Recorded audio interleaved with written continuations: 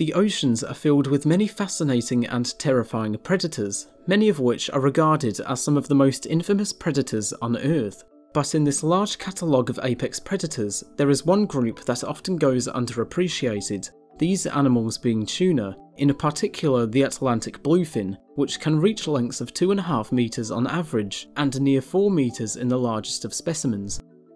For over 50 million years, tuna have evolved some extreme physiological and behavioural adaptations to enable them to be effective predators. Everything about tuna has evolved for maximum athletic performance, and even among tunas, the Atlantic bluefin stands out, with all of its organ systems having evolved to enable this fish to be a truly remarkable, swift-moving, high-seas predator.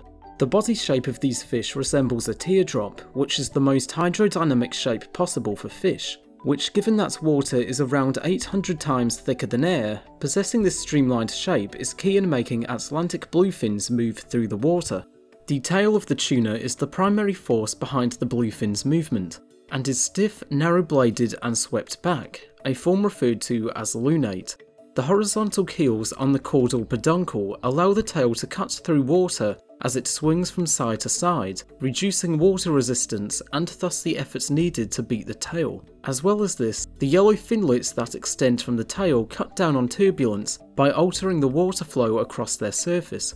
To further streamline the body and making the swimming more economical, most of the fins on these animals are retractable, with the wing-like pectoral fins being able to slot neatly into shallow depressions on the flanks, keeping these vital organs out of the way during high-speed attacks, although they can unfold when needed for tight turns or complex manoeuvres for better mobility. As well as the remarkable exterior of the fish, the internal physiology is just as powerfully built and efficient, and this physiology is the prime reason as to why these fish are such efficient predators. Red muscle makes up a significant part of a tuna's musculature, a much greater percentage than compared to other fish. This muscle is utilised for sustained activity for long periods of time, and in terms of migration, allow the fish to be able to swim more than 16,000 kilometres from California to Japan, and back to California, all within a period of 5 months. The white muscle that is present is utilised for short bursts of intense short-term activity, allowing tuna to reach speeds of 70 km per hour to catch their fast and manoeuvrable prey. Because of their high energy expenditure, bluefin need to swim constantly to fuel their bodies, and in fact have the largest area for gas exchange found in any gill-breathing fish. Tuna blood contains triple the concentration of hemoglobin compared to other fish, and their hearts are proportionally larger, allowing them to dive to depths of 500 meters to chase down prey. Even with all these remarkable adaptations, the most extreme adaptation that bluefins possess is what really makes them stand out. While not truly exothermic, all tuna are able to raise and maintain their body temperature. These predators are capable of keeping their body temperature between 25 and 35 degrees in the frigid waters of the North Atlantic, keeping their temperature just above the mean temperature of the areas they swim in. Bluefins are even so hot-blooded to the point that when forced to exert themselves for hours at a time, such as being hooked on a line, they can cook themselves to death, a phenomenon known as burn by fishermen. The way tuna can regulate their temperature is through a specialised countercurrent heat exchange system called the Reet Mirabile, which prevents metabolic heat from escaping into surrounding water. The heat lost from the blood leaving the musculature is reabsorbed by chilled, oxygenated blood coming from the gills. This enables the bluefin to keep their brain, eyes, spinal cord and muscles running at high temperatures constantly. It also allows for faster digestion, enabling the bluefin to more efficiently process and store the calories gained by eating, and to then be able to eat after a short amount of time.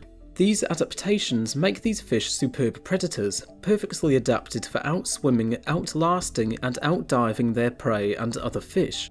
These fish prefer the edges of coastal waters, where upwellings influenced by the unique currents allow for large plankton blooms, therefore attracting the fish that these fish feed on, which is why, unusually among tuna, bluefins will often venture inshore to hunt, bringing them in close contact with humans.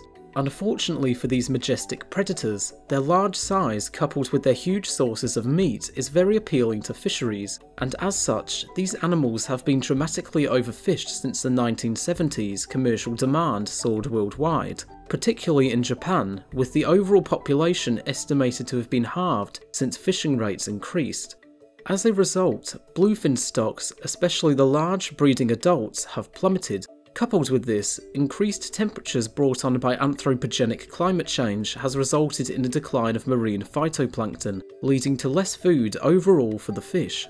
Such an ecologically important and charismatic predator should really be appreciated more than what they currently are, and that they are far more than recreational toys, so that in the future, these animals are still able to be admired years down the line. And with that, I hope you enjoyed this video.